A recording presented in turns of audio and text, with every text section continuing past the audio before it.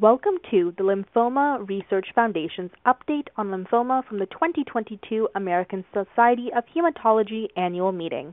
I'm Christina, and I'll be the operator for today's call. During today's call, you will hear from an expert speaker, and you will have an opportunity to ask questions. If you have questions during today's presentation, you can ask them anytime in the Q&A box on the webinar.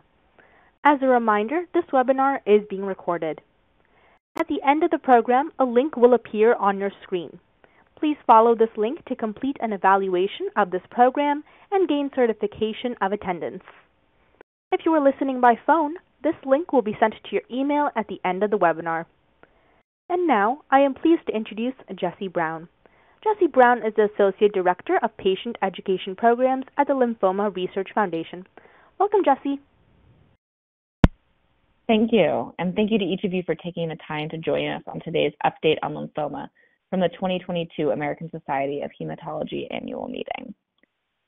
We'd like to start by thanking our sponsors of this webinar, Bristol Myers Squibb, Kite Pharma, a Gilead company, and Pharmacyclics and Janssen Oncology. Before I turn the program over to our speakers, I want to briefly share information with you on the Lymphoma Research Foundation. Access to expert disease information is so important, and we are thrilled to be able to bring you this educational program.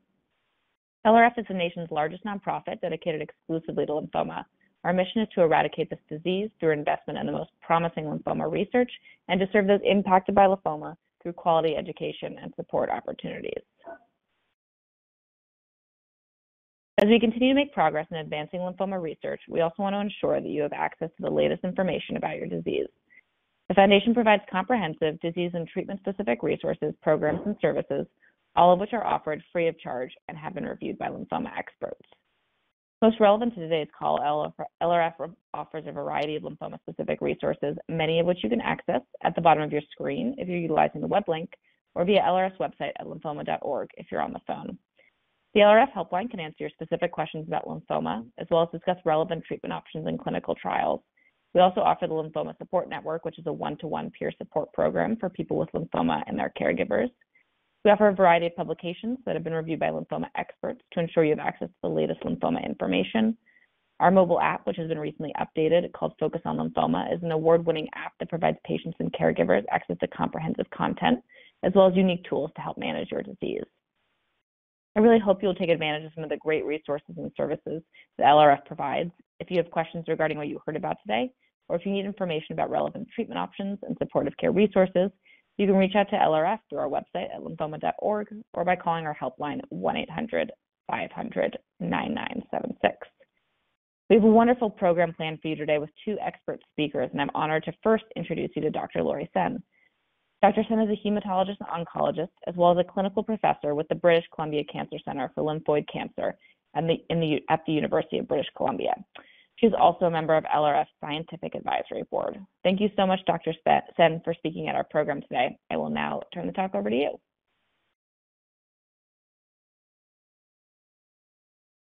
Great. Thank you for the invitation to do this today. So what we're going to be talking about is some of the highlights of the recent ASH meeting that occurred in December this year. So for those of you who aren't aware, the American Society of Hematology annual meeting is one of the venues, I would say, that probably as hematologists we look forward to the most during the year, because it really does provide an update on cutting edge research and is probably the largest hematology meeting that takes place.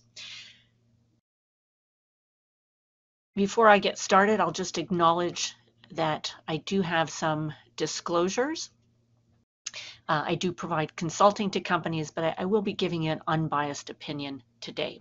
And of course, this was a very large meeting, so I'm really just providing a brief selection of some of the data that was presented to really show you where the field seems to be going. And I'm going to try to put this into the context of clinical care.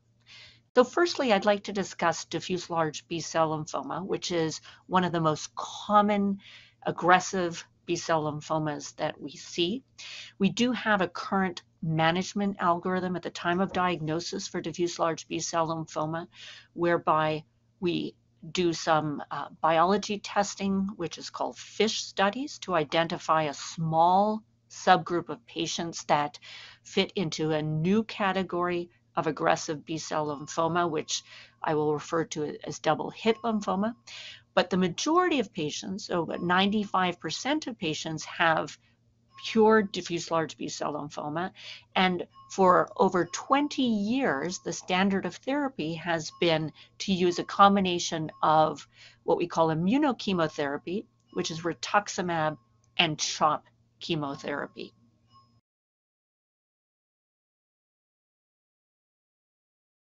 Last year at the ASH meeting, what we saw was groundbreaking information that looked at changing the new standard of care with the introduction of a novel agent called polatuzumab vedotin into the upfront setting. This was a head-to-head comparison of R-CHOP versus the combination of Pola-R-CHP.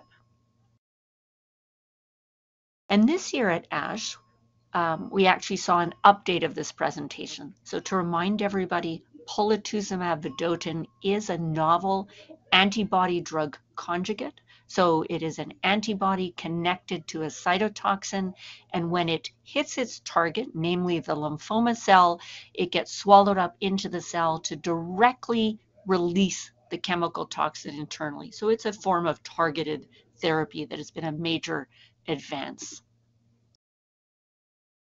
In this update that we saw at the recent ASH meeting, it was an interesting focus on what I think is an area of biology research that is really going to have an impact eventually on clinical care. Namely, the abstract that was presented focused on circulating tumor DNA. Along with this abstract, they did look at clinical outcomes. So now with 1 year extra of follow-up of this clinical trial, we saw that the message from the trial with the improvement in progression-free survival associated with the introduction of polatuzumab vedotin into the frontline setting really has been maintained. But this abstract presented really focused on biology, and that was looking at a potential biomarker called circulating tumor DNA. So this is an area of research across a wide range of cancers right now. What we recognize is that using a simple blood test, we can pick up specifically the DNA of tumor cells, and this has become very relevant for lymphoma. In this study, they actually used a technique called CAP-seq, which is a kind of deep sequencing genetic technique to try and measure the tumor DNA or the lymphoma DNA from the blood of patients on this trial. This was, I think, an important abstract because it really was the first large-scale use of this technology that we've seen prospectively in a clinical trial. And you can see from these curves that what we learned was that as early as after 1 cycle of treatment, so a blood test performed on the first day of the 2nd cycle of treatment out of a 6-cycle package, we can see that patients who had cleared their circulating tumor DNA, so where the tumor DNA was no longer measurable in the blood, actually had much better outcomes at the end of therapy than patients who didn't clear their DNA after the first cycle. So why is this interesting? Well, I think it really is further proof, and possibly the first large-scale proof that we have in lymphoma, that this type of test may actually allow us to predict much sooner than waiting to partway through treatment or at the end of treatment, so even as early as 1 cycle, who is going to have a successful outcome and who may need other therapies added in. So this is a research and evolution, but I think a very nice example of a test that may eventually make its way into clinical care. So for diffuse large B-cell lymphoma, we know that beyond frontline therapy, if patients have their lymphoma come back or have what we call relapsed or refractory lymphoma, last year we saw a big shift in our algorithm. So for younger patients who are relatively fit, the standard of care has been previously to go to stem cell transplant. Last year at the ASH meeting, we saw 3 trials that looked at the comparison of an alternative approach to transplant, so using CAR T-cell therapy instead of transplant for patients with high-risk relapse, so those who were either refractory to their frontline therapy or who relapsed within a year of frontline therapy. And based on the data that was presented last year from these 3 trials, 2 of which were considered positive, it has shifted the algorithm for these patients to move toward CAR T-cell therapy rather than transplant. This year at ASH, what we saw was an update of one of these trials that was presented last year preliminarily, so it only had 6 months of follow-up last year, and this year we saw the important presentation of longer follow-up. So this trial looked at the comparison of the standard transplant approach, so salvage therapy and transplant, versus going immediately to CAR T-cell therapy using liso-cel for patients with high-risk relapsed refractory aggressive B-cell lymphoma. Importantly, in this trial, patients who were on the standard arm could cross over to CAR T-cell therapy if they were not doing well on the standard arm. And with longer follow-up of this study, what we saw is that very reassuringly,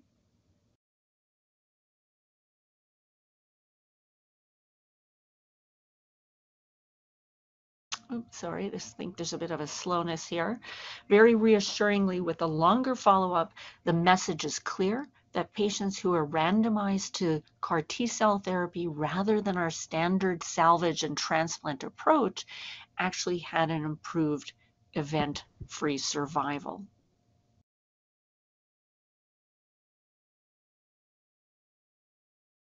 They also presented updated data on overall survival, and while at present this is not statistically significant, you can see that there is a trend to improvement, suggesting again that earlier CAR T-cell therapy here may be better than waiting to use it in later settings. So what about patients who are not appropriate for transplant or CAR T-cell therapy or have their lymphoma come back after?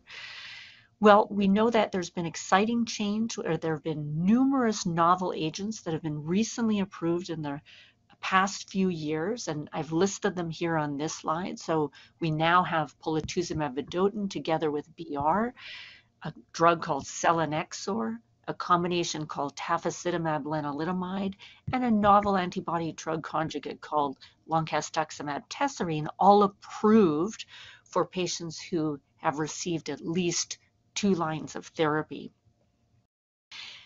I think one of the big dilemmas is what order do we use these drugs in, and which option is going to benefit which patient. This year at ASH, we saw a very nice presentation looking at real-world data of the use of tafasitamab and lenalidomide. So to remind people, this is a combination that has been approved for relapsed refractory diffuse large B-cell lymphoma. It relies on immunotherapy approach. So tafasitamab is an antibody that targets CD19, and lenalidomide is a immunomodulator that corrals the immune system to help fight off lymphoma. This combination was approved based on a phase 2 trial that showed very high response rates of up to 60%. And importantly, what we saw is that patients that achieved a very nice response had very durable benefit from this type of immunotherapy. However, this trial had relatively small patient cohort and actually included a patient cohort that was mainly relapsed, meaning that those patients who had very resistant disease or very early progression would not have been included. So now that this combination has made its way into the real world, investigators compiled information on patients treated with it in the United States from a variety of medical centers and put this information together. Here we've got sort of the comparison of people that were treated in the real world versus patients that were treated on the clinical trial. And I think this is an interesting slide because it showed that of the patients treated in the real world, many of them wouldn't have been eligible for the trial. So only a minority of patients would have kind of met the criteria for the trial. So quite typically, when drugs make their way into the real world, it expands into a group of patients that maybe for health reasons or other factors may have not have been appropriate for the trial. So when they looked at outcomes, I think that the encouraging message is this is a combination that can still have great value. It didn't have quite the same benefit as we saw in the trial, but again, I think it's because it was expanded out and partly expanded out to more patients who had much more resistant lymphoma or early relapse. So I think this is important information because it serves to demonstrate that patients who may most benefit are those who don't have fully refractory disease or those who get treated earlier in the course of their lymphoma. So in the idea of trying to glean more insight into who might benefit from what treatment, this real world data suggests that perhaps this is a regimen who would be best used in patients who have less refractory disease earlier on in the course of therapy. And I think it gives us some suggestion of how we may sequence the options that we have available.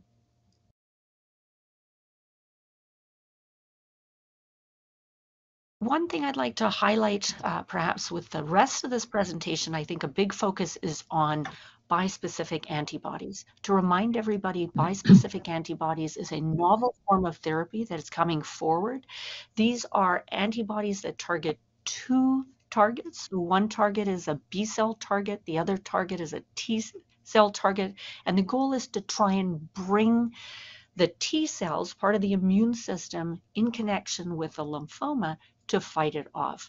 I've listed here 4 of the main bispecific antibodies that are furthest along in development, and I'll show you some data showing how this form of immunotherapy is really moving forward in clinical care. In diffuse large B-cell lymphoma, we saw some important data looking at an update of bispecific antibodies for patients who had had their disease relapse beyond multiple courses of therapy. This was the data on the product called odronextamab. And in a cohort of patients with multiply relapsed diffuse large B-cell lymphoma, what we saw is that this drug had the capacity to have a very strong benefit in a high number of patients. So the response rates were about 50%, and a fair proportion of patients actually had a complete response. So about a third of patients had complete remission. And what we're seeing is that of those patients who did respond, many of them are very durable. With up to 2 years after treatment with follow-up, we can see many people still having a complete remission of their disease. So this is a very exciting agent that will likely be moving forward, and it's quite tolerable. It does come with a unique toxicity called cytokine release syndrome, but this is something that's very manageable and in this study was shown to be low grade. So bispecific antibodies, we saw more proof that they can be effective for large B-cell lymphomas. There was also a trial that actually looked at using it in the upfront setting, so patients who hadn't received any prior treatment. And intriguingly, again, we can see that in upfront setting, this can be a very effective agent with, again, very high response rates of over 50% demonstrated, and in patients who responded, some very durable benefit. Moving forward to follicular lymphoma, which is the most common slow-growing lymphoma that we see. Our current algorithm relies in the frontline setting on generally immunochemotherapy, again, many times rituximab and chemotherapy. For patients who need to go on to further therapy, our algorithms diverge a little bit. So patients who have earlier relapse, we would consider more novel approaches and perhaps more aggressive approaches because of the concern for resistance to chemoimmunotherapy. Longer relapse, we are more likely to consider either reuse of immunochemotherapy or the combination of lenalidomide and rituximab. So it's interesting to see that in patients with relapsed or refractory follicular lymphoma, we actually move on to an immunotherapy approach, and that is something called lenalidomide and rituximab. So at ASH this year, we saw an interesting trial that showed an update of this data of lenalidomide and rituximab in the relapsed refractory setting. I'll just highlight the main finding, and that was with longer follow-up of this study of the use of this immunotherapy approach for relapsed refractory follicular lymphoma.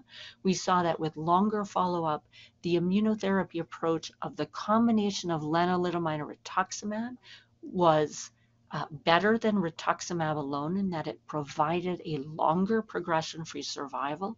And importantly, with longer follow-up, it actually showed an improvement in overall survival. So this is a good example how a powerful immunochemotherapy can actually improve the survival of patients with follicular lymphoma.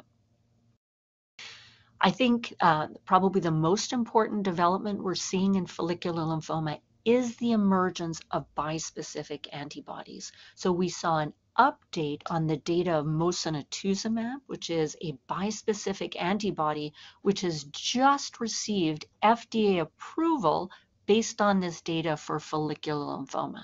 So this antibody is given every 3 weeks for up to only 8 or 17 treatments, and the update of this data in patients with follicular lymphoma showed a very high response rate of almost 80%, and the majority of those responders actually had a complete response.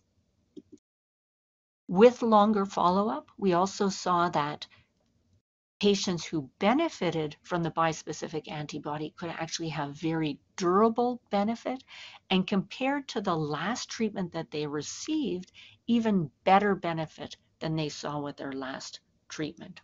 So this, as I said, is quite remarkable, and this data has led to the FDA approval only within the last several weeks. So we will see this emerging finally into the clinic. And again, this is a very tolerable type of treatment with some unique toxicities that will need to be managed, but generally is a very well tolerated therapy. And intriguingly, I'll also point out that these bispecific antibodies are now being tested in combination.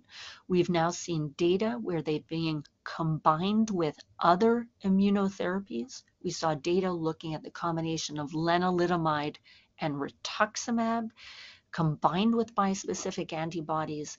And intriguingly, we're seeing very high response rates. Here in this study, almost 95% response rates, the majority of which were complete remissions. And looking at benefit, we're seeing very prolonged progression-free survivals. In the last few minutes I have, I'll just switch gears briefly to talk about mantle cell lymphoma, which is a different kind of aggressive B-cell lymphoma. In mantle cell lymphoma, we know that the approach for younger fit patients has been very aggressive, where in the upfront setting, patients receive not only immunochemotherapy, but a stem cell transplant.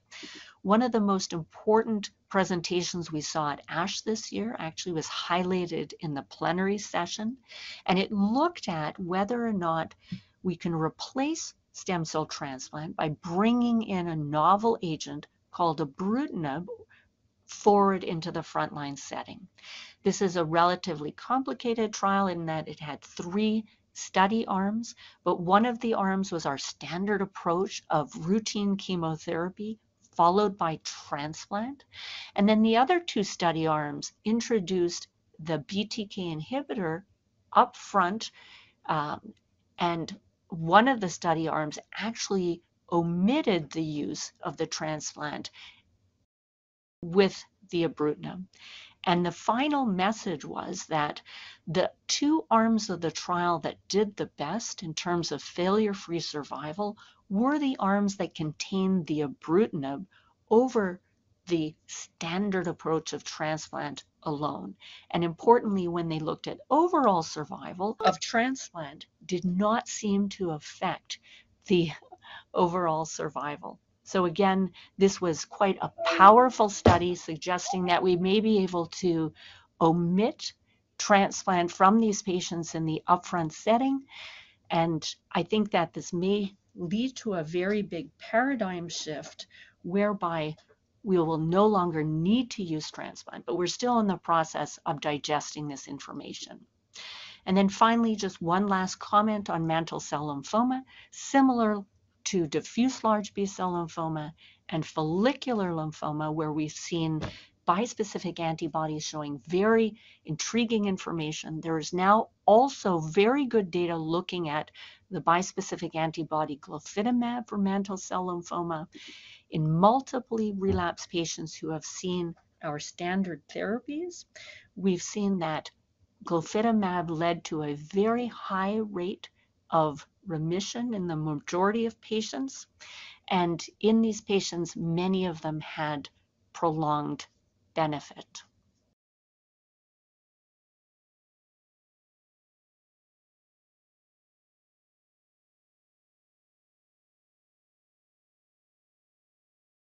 So just to conclude, I think that overall, the abstracts presented at ASH really do highlight the rapid evolution of management in non-Hodgkin lymphoma, that we're seeing the novel targeted therapies and specifically immunotherapies showing significant promise and are actually emerging as important standards of care across a variety of non-Hodgkin lymphomas.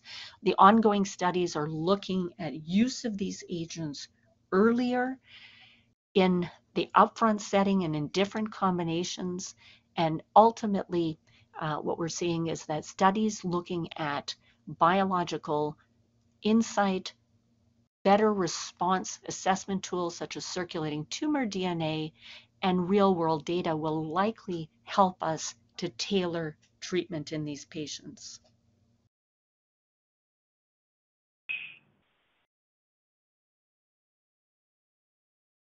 Thank you so much, Dr. Sen. As a reminder, we'll all take questions at the end of the program. But for next, I'm now honored to introduce Dr. Pierluigi Porcu.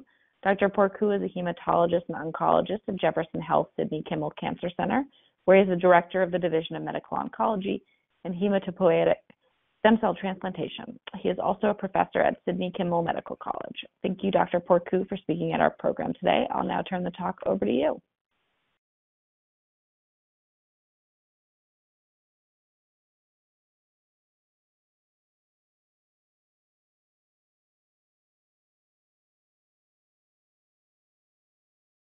Glad you're all here on the program with it.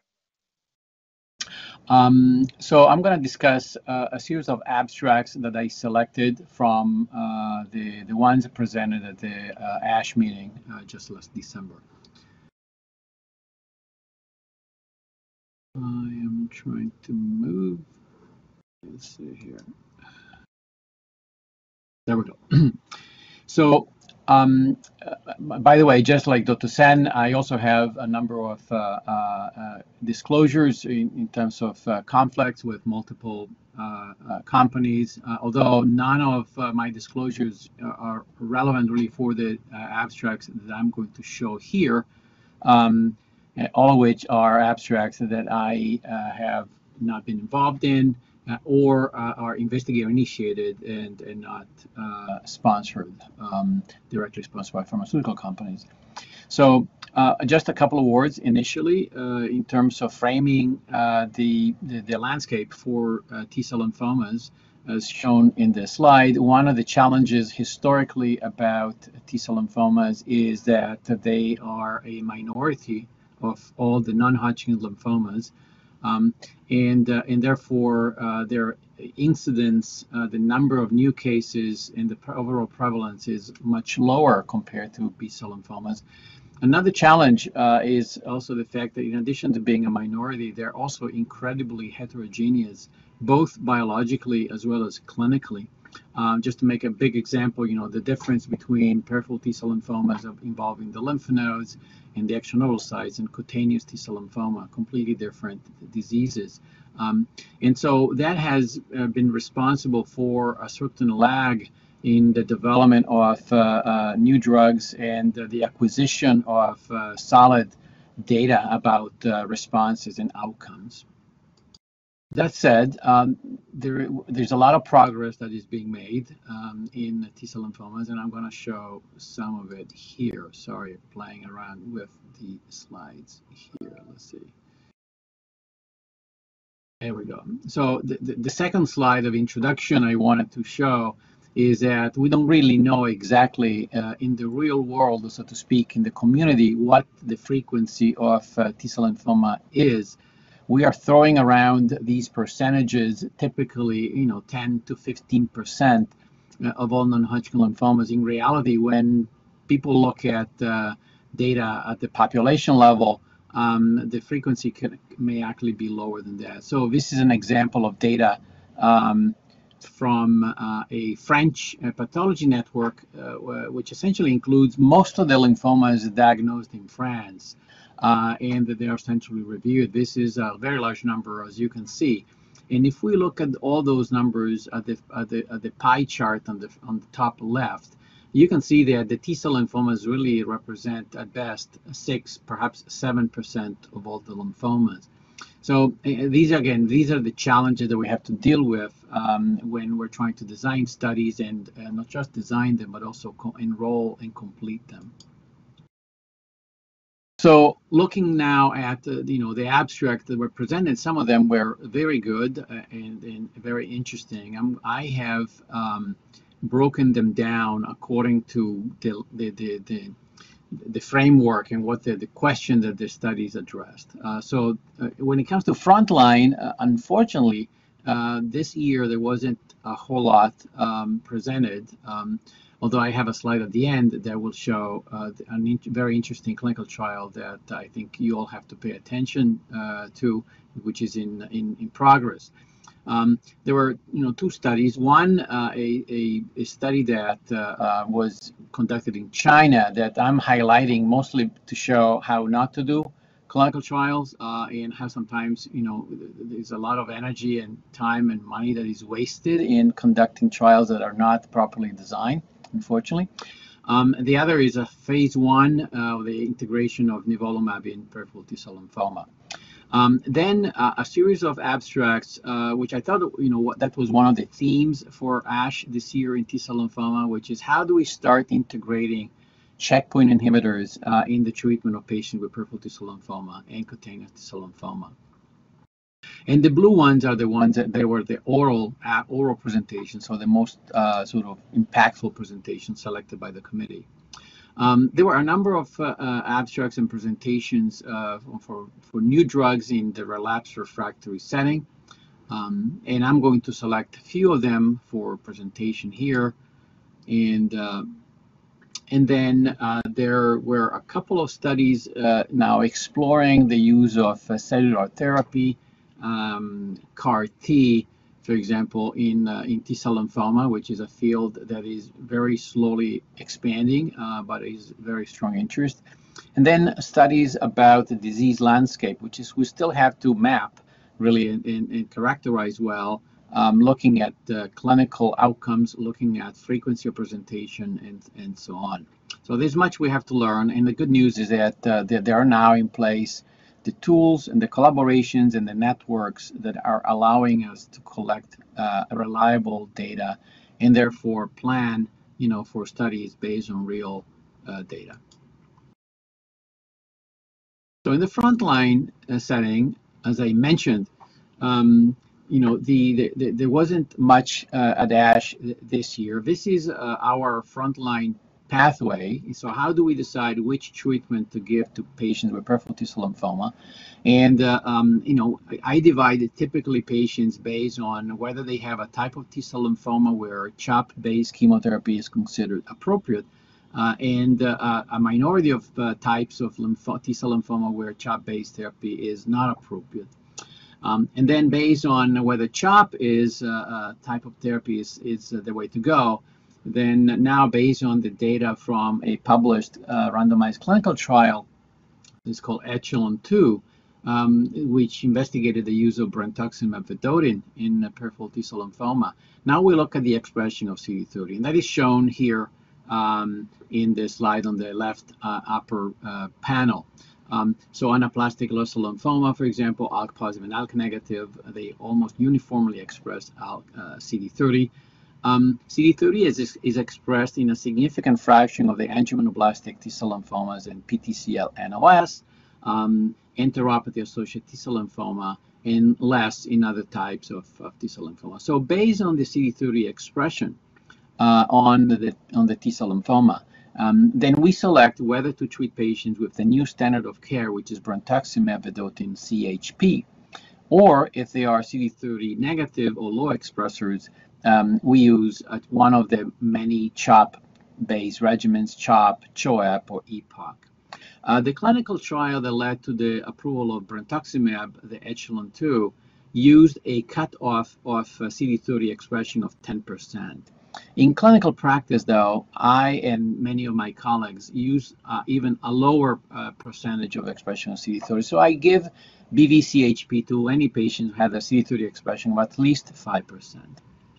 For patients who have, who are fit, they have less, age less than 65, minimal comorbidities, then we consolidate the response with an autologous stem cell transplant. For patients who do not fit those criteria, then is either observation or clinical trials of maintenance therapy. So this is what is going to apply most to the type of studies that I'm going to show in a second. So here's this trial that, in principle, I think would have been quite of interest because it included a combination of an HDAC inhibitor called chitamide, which is similar to some of the other HDAC inhibitors like vorinostat, belinostat, or romidepsin in the same category, azacitidine, which is a drug that is being developed with very strong interest in T-cell lymphoma, combined with CHOP in patients with untreated peripheral T-cell lymphoma. For some reasons, unfortunately, the study, despite being multi-center, was non-randomized and only enrolled 35 patients. Therefore, the data that one can conclude from this are very, very limited. Very unfortunate because I think this would have been a data set of high interest had it been appropriately designed.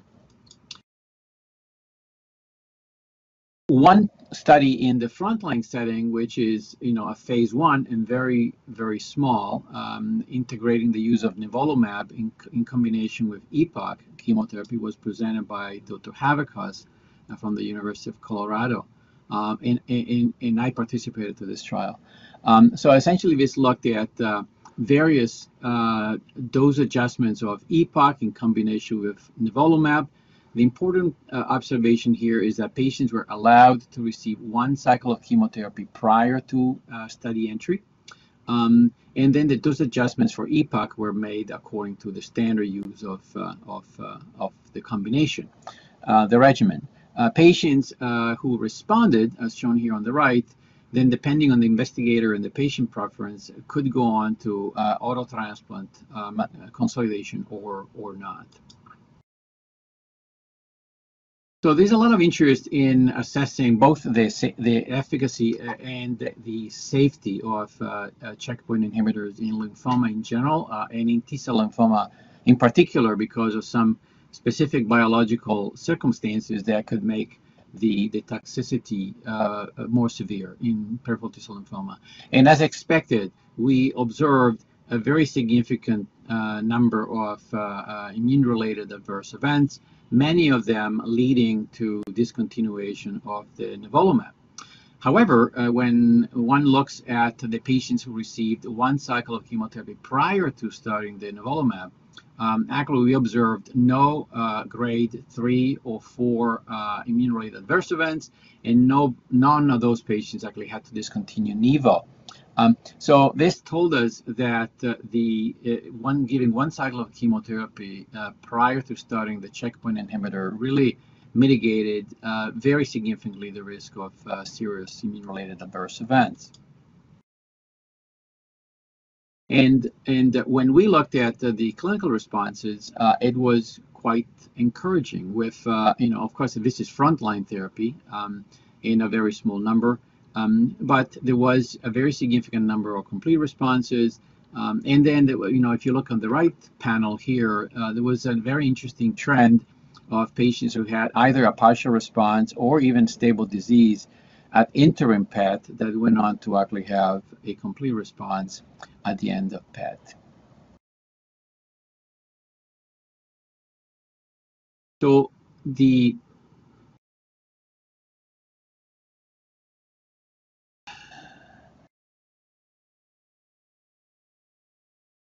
sorry about the slides. Okay, so we will continue to explore the combination with nivolumab in a follow-up study with allowing, actually planning for therapy prior to the nivo. The one information that I wanted this audience to be aware of is actually there is an ongoing clinical trial run through the Alliance and the Intergroup here in the United States.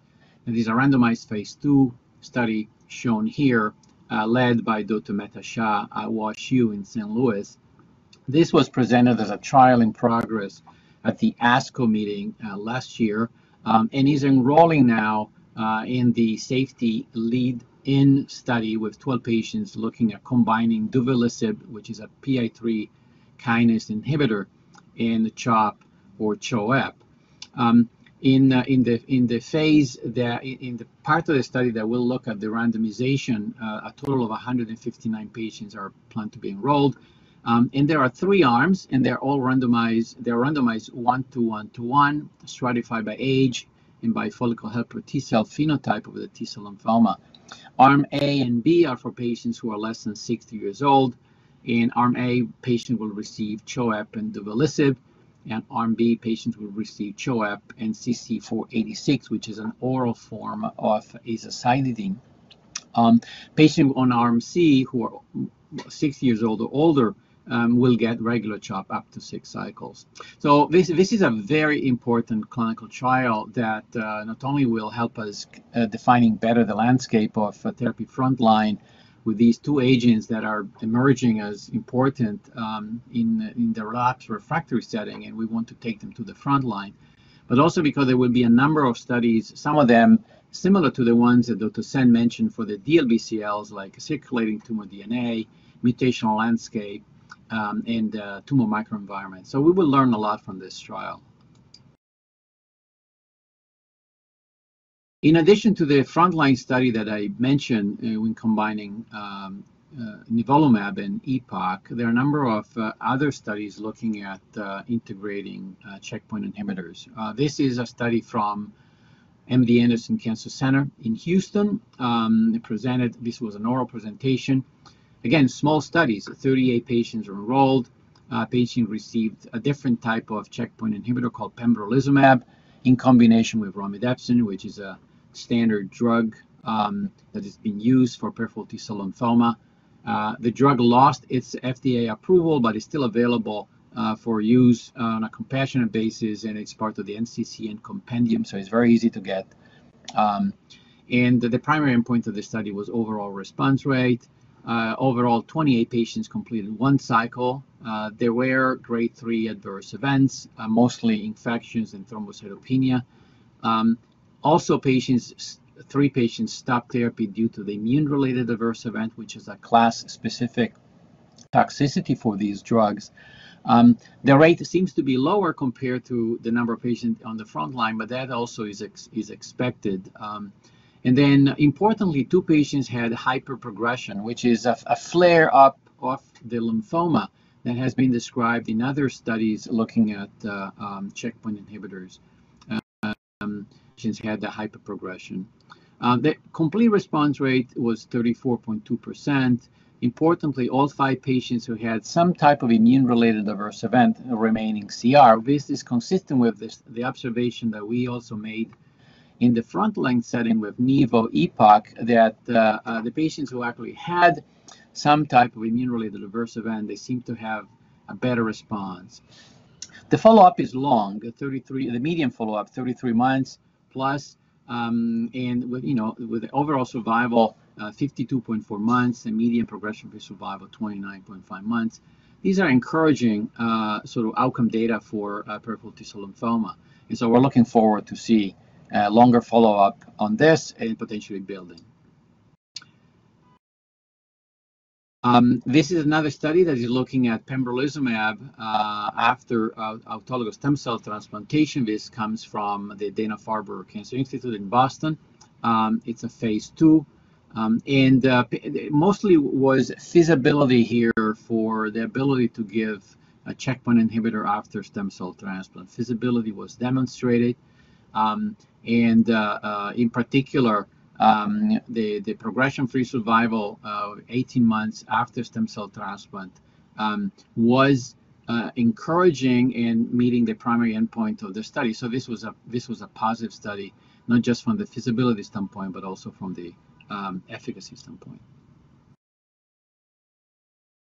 Looking at new drugs.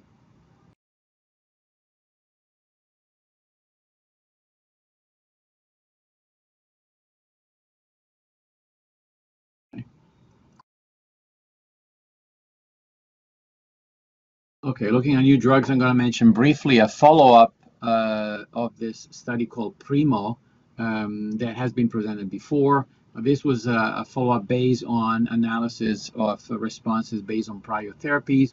I'm not going to go through all of this. By the way, the slides will be shared, I believe, by the LRF, and all the clinical trial information is listed at the bottom, that NCT number. You will be able to find all the information on all of these trials just by searching for that. So again, this confirms a very good response rate with duvelisib oral single-agent therapy in patients with heavily pretreated. And this study shows that even in patients who had more than 3 prior lines of therapy, and also independent of the type of therapy that they received, the response rates were maintained. So prior therapy and number of prior therapy doesn't seem to impact response to duvelisib, which is encouraging. This is a study of oral azacitidine, the same drug that was just discussed in the previous study. This was a randomized study looking at CC486 versus investigator here, gemcitabine, bendamustine, romidepsin. Typical endpoints: progression-free survival, overall survival. Patients received on average of 5.5 cycles of CC486. And this is duration of therapy that is consistent for most patients with relapsed refractory PTCL, and in this case, angioimmunoblastic. So this doesn't look too different from what we would be expecting. When we compare the investigational arm to the bendamustine and the investigator choice, the study did not meet its endpoints, although I think that this study was a little excessively optimistic in the endpoint that they selected. So there seemed to have been some benefit in terms of risk reduction, but was not adequate to call it a positive study. I'm almost done here. I want to point to another drug that is fairly advanced in development, although nothing was presented at ASH. It's called valemetostat. It's an EZH1/2 inhibitor. The phase 1 was completed, shown here on top of this slide, showing very strong signal of efficacy with really, really favorable safety profile. And this was followed by a phase 2, fairly large phase 2 study called Valentine. And this study has completed enrollment now. We're just waiting for the data. The preliminary analysis looks quite encouraging. So this is the drug that may be potentially approved down the road. Thank you. This is my last slide. Appreciate it. Wonderful. Thank you so much, Dr. Porcu. We'll now jump in to questions. And just as a reminder, in case anyone asked, this is being recorded and will be sent out to you via email. either today or tomorrow, so you can look out for that, so you don't have to write anything down. And if you miss something, you can always go back and watch it. And we'll get through as many questions as we can. If your questions here don't get answered and they're more related to your disease subtype, you can always join one of our Ask the Doctor programs or other webinars. But to start off, I'd like to ask Dr. Sen. Someone said, thank you for your presentation. Is there a current plan for blood tests to be used to identify relapsed lymphoma in Canada? Are there any options currently available for someone to get these tests? Yes, that's a good question. So one of the things I was talking about was circulating tumor DNA, which is a blood test that may allow us in the future to detect lymphoma at a lower level or earlier. Right now, this is still considered a research test. So you might have the opportunity to participate in a local trial. There are many centers that are trying to collect these data and trying to validate these tests to prove that they are going to add extra information beyond the tests that we currently do. So I would say right now it's not considered a standard test, but if you have the opportunity to participate in some of the ongoing research where these are being measured, then I would strongly recommend you to do so. Great, thank you, Dr. Sen. Dr. Porcu, someone asked how soon will mosunetuzumab be available to treat patients in U.S. cancer centers? Any estimate will be great. I'm sorry, which drug? I missed it. It's mosunetuzumab, M-O-S-U-N-E-T-U-Z-U-M-A-B. Yeah. Well, as Dr. Sen mentioned in her presentation, mosunetuzumab was very recently approved for the treatment of follicular lymphoma. So I'm going to defer to Dr. Sen to make any comments about that. Yeah, I would imagine that it will be relatively shortly. So from the time of FDA approval, there's a bit of a lag as, the company works on distribution and pricing and gets the mechanism in motion. But I would imagine that, within months, if not less, that this should become actively available. Great, thank you. Dr. Porcu, could you comment briefly on the improvement in survival rate over the past 10 plus years? Yeah, so I think that perhaps the best thing I can say is that we are just barely now starting to gather reliable data about survival in peripheral T-cell lymphoma, that therefore making any comparison between time windows is very difficult. There are studies that have looked at that and they have been published. Typically, these are from institutions that have very large patient volume, or institutions or network like the British Cancer Columbia organization, where there is a standardized approach to lymphoma. And they have the benefit of actually being able to go back and look at patients treated in different decades, following a consistent. So, but that is the exception, I would say. For the most part, is very difficult to compare treatment. What we know is this: that based on phase 2, for the most part, data. And most of them not randomized. Looks like since the introduction of autologous stem cell transplant consolidation, the cure rate or the progression-free survival at 3 years seems to have improved compared to historical being 30% to perhaps being 45 to 50%. So I think that there has been an improvement, and it's encouraging. We just don't really have very tight, solid data. In the relapse refractory setting, I would say, unfortunately, based on all the information that we are looking at, the progression-free survival still remains less than 6 months. And even in some of these new drug studies that I just show, it seems to be stuck, at that number. So we are really going to have to start looking at, how combinations probably therapies before we see some improvement in the relapse refractory setting.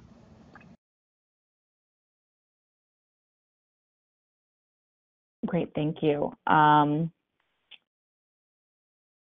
Dr. Sen, did you mention that there was a new form of immunotherapy treatment for follicular lymphoma just approved by the FDA? If so, what is the name of that immunotherapy treatment? I can't remember if you or I think you might have touched on follicular, so we just want to check.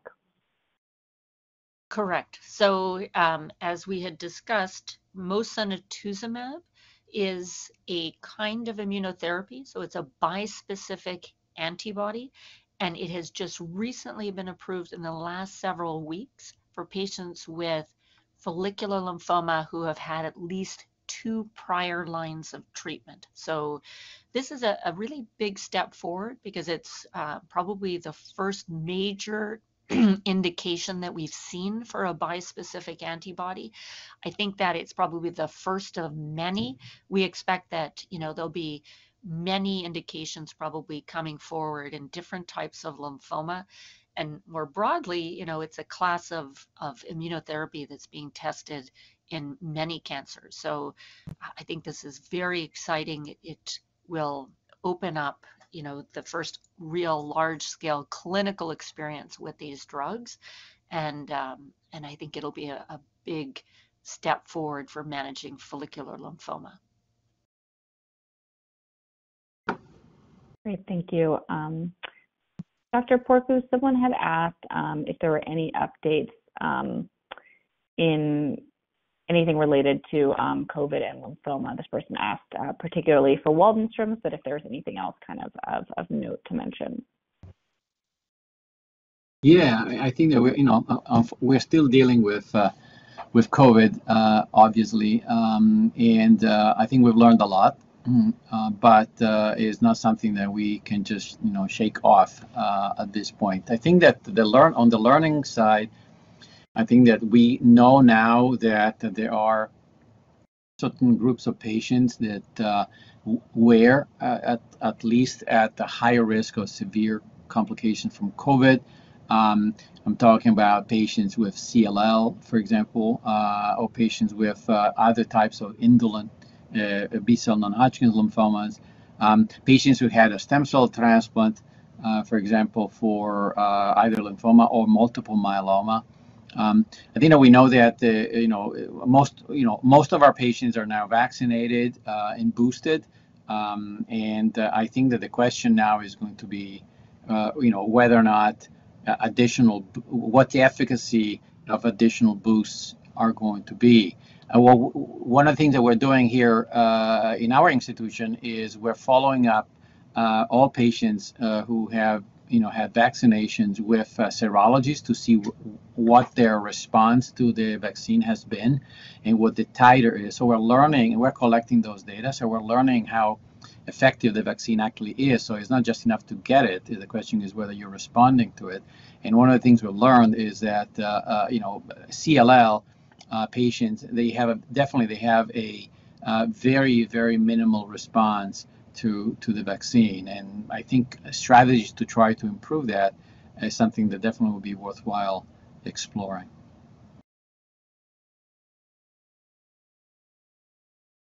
Great, thank you. I think we have time for one more question.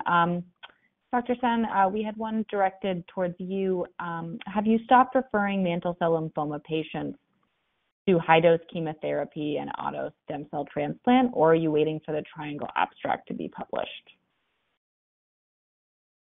So personally here at our center, we are waiting for the Triangle abstract to get more data. I think this is a major decision that needs to be made. And, I think one of the caveats with that study is that it is standard, for example, for patients to get 2 years of maintenance after the transplant, maintenance rituximab, and only about half of the people in this study received maintenance rituximab based on the timing of when it was done. And be nice to kind of pull apart some of the data and look specifically at those that are currently getting our full standard of care, and including the maintenance rituximab, and to see if the same message came forward. So that's probably one piece of information we're looking at. But I think it is going to be a major decision. So hard to base that on sort of the initial presentation, but probably it will take a much closer look. But if people can access the BTK inhibitor, I think it is definitely worth a discussion right now with their doctors, because the data is quite compelling. Great. Well, thank you, Dr. Sen, and thank you, Dr. Porcu, for taking your time to go over everything today. I know it was a lot of information, but this was really, really thorough and really well done. And for anyone who had any questions or wanted any reminders about any of the studies that they talked about, once again, once we send this, you can definitely go through and watch it again. And if any of your questions weren't answered, you can also join us for one of our upcoming Ask the Doctor programs, which will have 3 on newly diagnosed, relapsed refractory, and treatment options in clinical trials. So you can always kind of attend one of those and ask your questions again, and you can find information for that on the site. But once again, thank you so much, Dr. Porcu and Dr. Sen. This has been great, and we really appreciate you being here with us today. Thank you. It was great. Thank you. It's my pleasure.